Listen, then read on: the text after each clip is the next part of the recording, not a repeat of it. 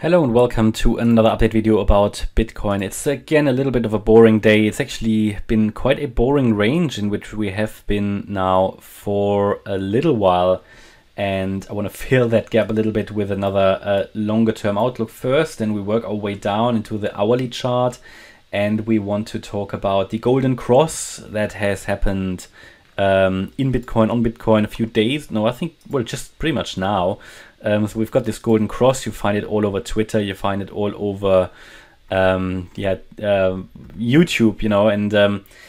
And we also talk about what I think about it. But before we dive deeper into the analysis, first a few words about the sponsor of today's Bitcoin video, Chartprime. Chartprime is a service that provides specific TradingView indicators. There are 5 specific and unique indicators that you can only get through Chartprime if you sign up to one of their plans. These are based on quite complex algorithms and formulas and can be helpful in identifying trade setups, which means they can provide additional signals that could support your trading. Indicators can, for example, also be useful to support Elliott Wave counts to give more confidence. Of course, you don't need to apply Elliott Wave to use Chartprime, and the combination of their indicators alone can provide trade setups and signals as well. They currently offer a 30% limited time discount, so if you are interested in this, check it out. Of course, bear in mind that no indicator works 100% of the time. Here's an example of the Bitcoin chart with one of the range indicators. This indicator combines various indicators in itself, so you can adjust it to your needs, but it basically shows your range resistances, different support resistance levels based on different time frames, and it categorizes them based on their relevance. And this indicator provides you with dynamic support and resistance bands to which the price is reacting. And if you're interested in checking it out, make sure that you use the link in the video description and on their website. You can also read through testimonials and you can join their Discord community, which you can join in case you have any questions about how to use those indicators. Now, in terms of price structure here, we can still see here this wave 1 that rallied into 21, April 21, then we came down A, overshooting B wave like many other coins did as well, and we come down in C. The key question here is, do we come down and make another low, which is absolutely possible, absolutely realistic. And personally, I don't think the bear market is over yet. Yeah, that's my personal view, because I just think we still haven't seen the Fed pivot. And historically, what you've usually seen in the markets is when the Fed starts to reduce the rates at some point, which, okay, that could be way into the future, then you normally see the markets make another low. Also, historically, markets very rarely only started to recover before a recession began, where they did often recover within a recession. Now, I don't think we are officially in a recession yet in the US. I know we are in a recession in the UK, but not in the US, at least not officially. Now, again, these are all only indicators, but I feel we haven't seen the capitulation yet. Does it mean I wouldn't go long? Does it mean I'm not buying Bitcoin? No, of course not. I always make you, and especially the channel members, aware when I buy. This has, again, just because my personal view is we haven't seen the low yet, doesn't mean that I would not take a strategic approach here and buy the dips, for example. I bought November, December lows. Yeah, I bought also in January on the way up, and I've recently realized some profits. So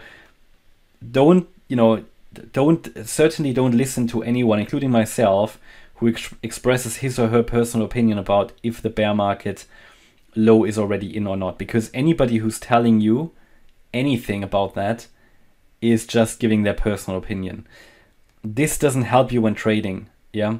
And I'm very much conscious about that. So if I'm telling you from my personal opinion, because we cannot know by price structure yet, yeah, if I'm telling you I don't think the low is in, then I will eventually still expect another low. I expect it. Does it mean that I don't prepare for the other case? No, of course not. And that's all what you need to do. You need to be able to prepare for the different scenarios. And we want to wait for confirmation. Nobody knows at this stage if the bear market low has already been made in November or not. And I want to be objective. Yeah, I'm not biased. I want to be objective. I want to give you only the confirmation that the bear market has ended when we know by looking at the price structure and when probabilities significantly increase. They haven't increased yet for the bull market. And that's also, always try to give you that comparison to end of 2021 when we peaked at 69K.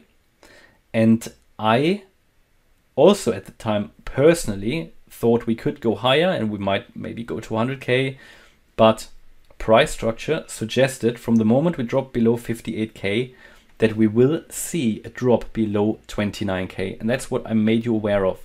And irrespective of my personal opinion, which I don't always trade to, yeah, I'm trading from what I see in the charts. Live in the present, trade in the present. Yeah, I can think whatever, yeah, but the market might do something different. We can always only look at the chart and look at the structure. That's what you can trade, not my opinion. Don't trade my opinion. Don't trade the counts. Trade the support and resistance areas that we identify by using Fibonacci levels based on the Elliott Wave count. I hope that is clear, and I really try to make that a theme over the last few days and weeks, because a lot of Elliott Wave analysts don't talk about that. They don't talk about how this should be traded, this stuff, and it leaves a lot of people confused. You know, a lot of people say, all right, you've got this wave 1 to the upside or whatever, I'm just going to go long now. Whereas that's not the right way to do. You need to identify the key turnaround points, the pivot points, decision points. And if you have two conflicting counts, I mean, even here, there is of course a bullish count for the beginning of the bull market and the bearish count still. But how do you know which one to trade? You don't, right? It's luck, it's gambling. So you don't want to gamble. You want to identify within those counts the low risk, high reward setups, and you don't really care about which count you're trading. You count you trade the count where you currently have a trade setup, and then you have a low risk, high reward setup. That's how to do it, you know, and not by looking into the crystal ball, which doesn't exist, because someone said it. If you go by the crystal ball, you will eat shattered glass in the end. Okay, and that's the only way how professional technical analysis can work out, you know, not by trying to read the stars or something, because that does not work. Okay. It's wishful thinking, doesn't exist, it's a lie. Okay, so that we've cleared that up, and I always need to bring it up because we have so many new viewers, and you know, and we need to hammer it in.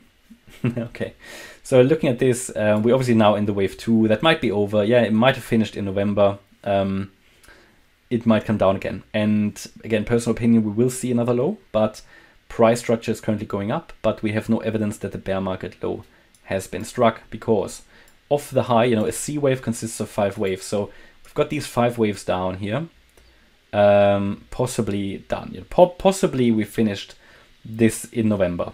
And you could say, okay, we have here the wave 2. I've only called it alternative wave 2 because it's my alternate, it's the alternative count, or the, let's say, the second scenario. But probability for that is okay. You know, it's you know, there is a decent probability that the bear market low finished. Okay, or the bear market low has been made in November. But this could still be, with a high likelihood, a flat pattern. So in the bullish count, I would say we had a wave 4 here, and this was a wave 5 of a wave 2. And now we are rallying in a wave 3, yeah, like this. But the daily trend hasn't shifted. We haven't even made a new high. We haven't even gone above the August high. Now, even if we go above the August high, it still wouldn't change anything. So this could easily be an A wave, a B wave, and we now rally up in a C wave. The C wave can be a 5-wave move, 1, 2, 3, 4, 5. We haven't even seen waves 4 and 5 yet, at least not clearly. So I don't even have that condition fulfilled. But even with that condition fulfilled, it is just this larger 3-wave move, which could just be a higher degree wave 4, and we could still make another low in a wave 5 and reset lower. Very likely still, very likely. Does it mean you need to wait for the low? Absolutely not. Yeah, have a strategic approach. I always made you and also channel members aware when I bought in throughout the bear market. Yeah, so you shouldn't wait for the lowest low. That's not necessarily best, but in the end, only you can decide that. Okay. Now I'm not giving you financial advice, of course, you know, because everybody's in an individual situation. Okay, so what are the confirmation levels that we need, therefore, that a bear market low has been made in November? We need to see those 5 waves up, And you know, maybe we've seen that already. There's a way to count it that we say, okay, we've seen the 5 waves up, fine.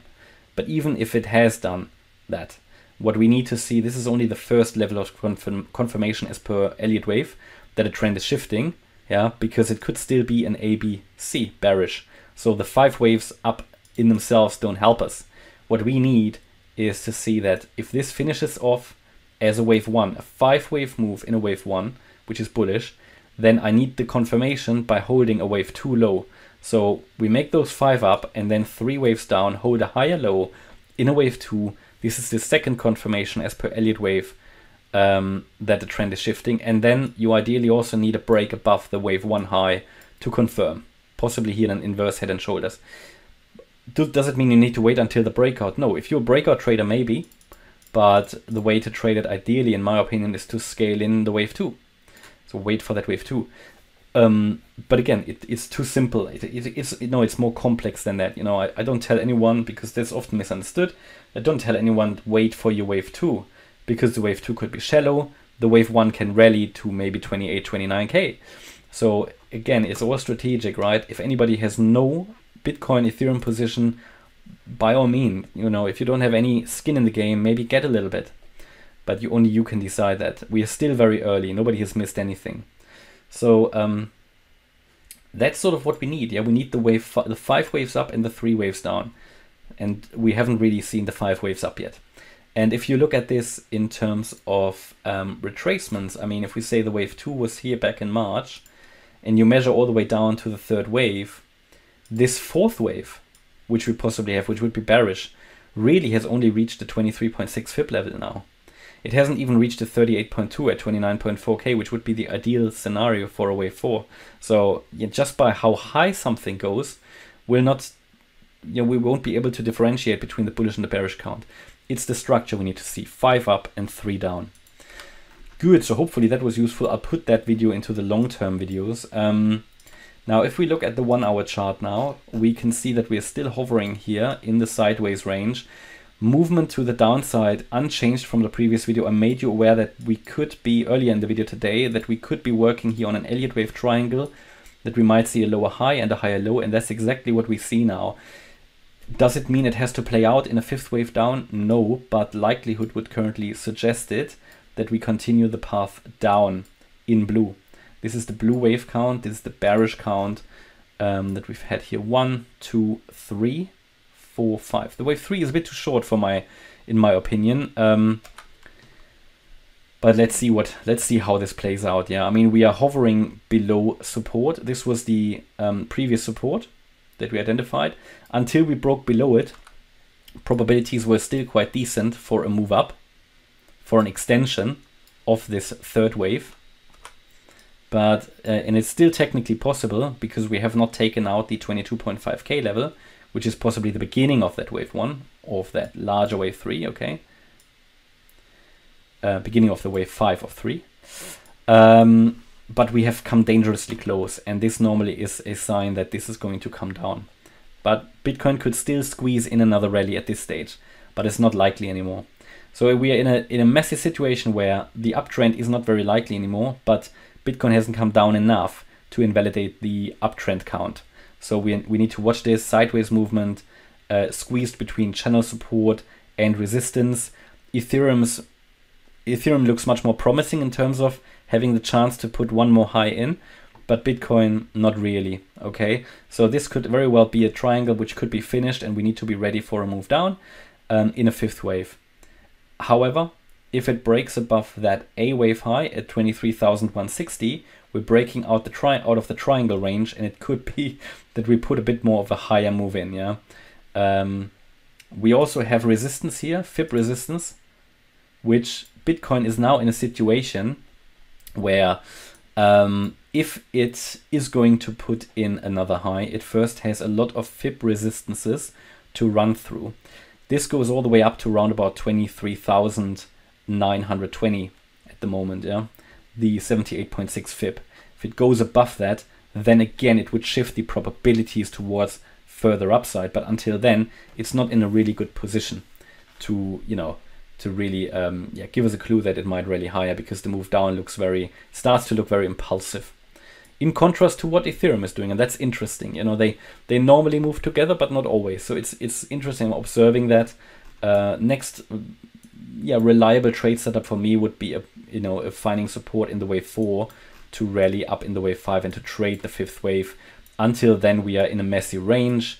And if you want to take, I mean, there are thousands of strategies how you can trade this, but I'm giving you here what I believe are the high probability ones. So since we lost that support, I also lost a bit of confidence in the subtrend. Now, the advantage of trading it still is that you can set the stop loss quite tight, and you might get a, call it high reward, low risk trade out of this. But if you trade this long now, expect some headwinds. So I also wanted to talk about the golden cross. So the golden cross is something that doesn't happen every day. It is taking place when the 50-day moving average, which you can see here as a white line, is crossing above the yellow line, which is the 200-day moving average. It's not too reliable. In the history of Bitcoin, it hasn't been too reliable, but so far there have been 8 golden crosses on the Bitcoin chart in its history. 3 of them, quite mixed actually. 3 of them were quite on point, and they were actually predicting at least a year-long bull market. For example, the one here in May 22. Yeah, this was pretty much on point and predicted a bull market. However, then you had golden crosses, for example, let's say the one here. No, yeah, okay, let me see. Just want to just need to make sure I get the right one here, which I wanted to show you. Yeah, we had a golden cross here, for example, in February 22. February 2020, which was a golden cross down here. I'll zoom in a little bit. We had a golden cross, but the price crashed after that very, very violently, actually. Then, however, that golden cross worked again. So it's not entirely, it's something that doesn't work 100% of the time, okay? So you get these occasional bull traps, and also I think we had one in 2014. I looked them all up earlier, which also wasn't really spot on. So for example here, you also had a similar situation where you had a golden cross here, and I don't even have it all on the chart. It's because this is not the entire Bitcoin chart here on Coinbase, but you had a golden cross here, also crashed quite violently afterwards. So these can give you very, very much false signals as well. Just be aware of that. And therefore, I'm not really a fan of the golden cross theory here, because it can give you wrong signals, okay? Again, 3 of them were on point, but in total we had 8 golden crosses. So yeah, I'll leave that with you. So just because we have a golden cross also does not really give more confirmation or more probability to a possible bull run, because we are still in the range and we haven't broken out and we are squeezed between support and resistance at this stage. But yeah, that's my update about Bitcoin. I hope you liked the update. If you did, please hit the like button, leave a comment and subscribe. And if you really like the content, then please check out the channel membership. Thanks a lot for watching. Bye-bye.